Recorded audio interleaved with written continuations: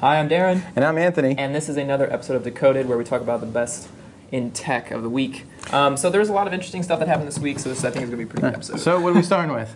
Well, the first thing we're going to start with is next week on Monday, it will be WWDC, which is arguably Apple's biggest unveiling event. Yeah, it's this circus event. It's their annual roadmap ahead. Yeah, what they're going to tell us is going to be that they're jumping into home automation. I mean, that will be one of the many things, I'm sure. But I think that's the rumors that have been coming out this week have been focusing around home automation. And what's interesting is that they're not so much taking a hardware approach to it. Like they're not developing their own Nest or something. Right. They're actually just kind of calling together partners for what we assume is going to be some kind of iOS integration that will allow you to control your smart homes, your devices from your iPhone, your iPad.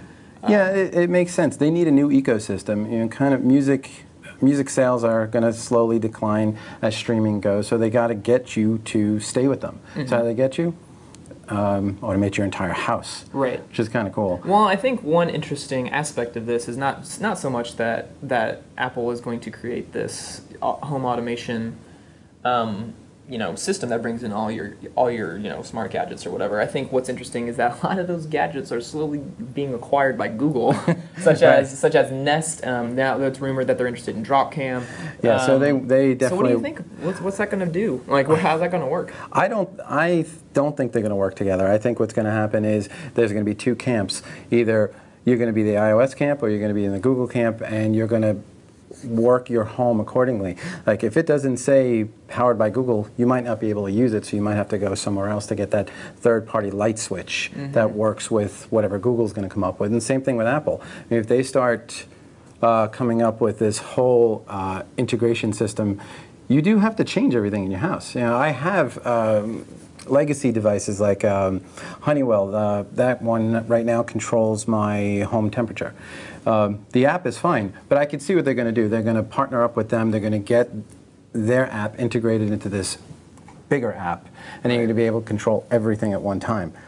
But if it's not certified by Google, then I'm going to have to change my thermostat tomorrow. So yeah, I got to see what's happening there. It's one of those things where it's are they going to partner up? Well, it's hard to imagine that they would, but well, they sell Nest, and Google owns it, but they sell it in the Apple stores. So I mean, I think it's one of the things where it would. I mean, just from a common sense standpoint, it would make sense for them to partner up, at least in the short term. I don't think they'll officially partner up, but maybe they'll work together in some ways. Well, if the companies, the third-party vendors, don't sign exclusive rights, then the apps will work on both Android and iOS, and that'll be great because home security. If they're going to buy DropCam, that's all home security. So you're going to get home security, and you're going to be able to turn everything else on in your house. That's great. I just hope that they don't start pitting us against each other. Yeah, and I think what's interesting is there are startups such as SmartThings that does this kind of thing where they kind of bring together all these partners so you can kind of smart. Yeah, I hope they keep the legacy devices going too. Don't just drop them off, because I have a bunch of them already, and I don't want to switch them out because they're expensive. Yeah, definitely. Yeah. And apart from smart home automation, we'll obviously get iOS 8, which I don't think we're going to see massive changes to. We'll obviously get a new OS X. They'll tell us about Beats. They'll tell us about the Beats acquisition that just happened this week. And I also think that, some people are anticipating, are we going to get a MacBook Air with Retina, things like that. I think those are all things that we've been seeing rumors of the phone already. I don't think the iWatch yet. I think the phone first. 6, yep, iPhone 6, which looks good if those are the real pictures. Right, and probably not Apple TV either, but we'll see.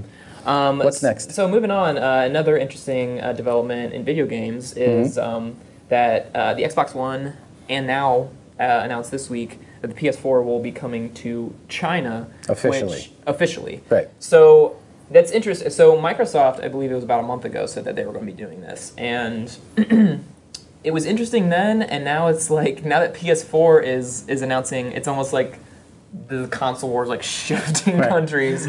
But when you really think about it, they said that they're going to have to develop content, because obviously there's sensors. They're going to have to develop content that is healthy to the national. Right, and like we were talking about earlier, what AAA title is going to be able to be played over there? Probably nothing. Well, right it's now. the definition of whatever healthy means. I mean, is healthy violent. I mean, like I could not imagine. I could not imagine a world in which Watch Dogs gets sent No, or something no, like that's that, just you know way what I mean? too violent, way too much cursing. It's just not going to happen. And I think So, the situation right now is that there's a free trade zone in Shanghai where you can purchase them you now. can Yeah. purchase them now through unofficial channels. Now, course. what's going to happen is that Sony and Microsoft are going to partner up with businesses or companies in Shanghai Well, to then distribute throughout China. It's good news all around because now the game companies get to make a hell of a lot more money and more gamers.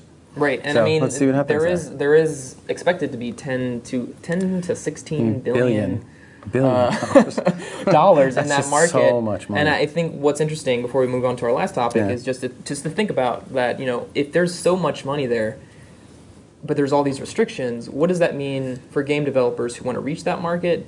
Do they now have to work within those restrictions? Is it all going to be after the fact?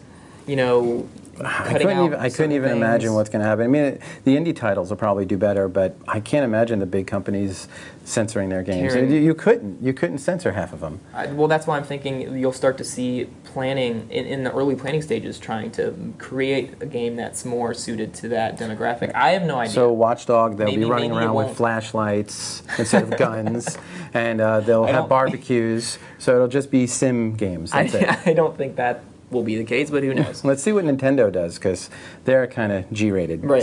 So I think it's interesting, and we'll definitely keep our eyes on it. all right, and the last one is what? The LG 3, right? Yeah, the LG G3 about actually it. was You got to announced see this it, week, so- and I got to see it at an event in New York City.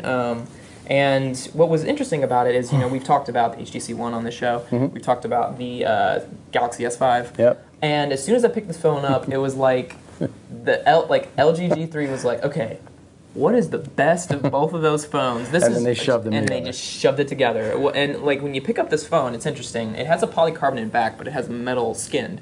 So the feel of it makes you think of the HTC One, but the back is completely removable. You can put in, 128 micro SD storage. You can put in the 3,000 Which is milliamp good. battery, like an S5. So it's like they're kind of trying the best of both worlds approach, I think. Right, and that screen is 2K, I think. It's a right? quad HD. Quad HD. So, and it has, I think, that 538 PPI. I mean, you have the Qualcomm 801 Snapdragon. We got to the see what 13 battery life is megapixels. going to be on that.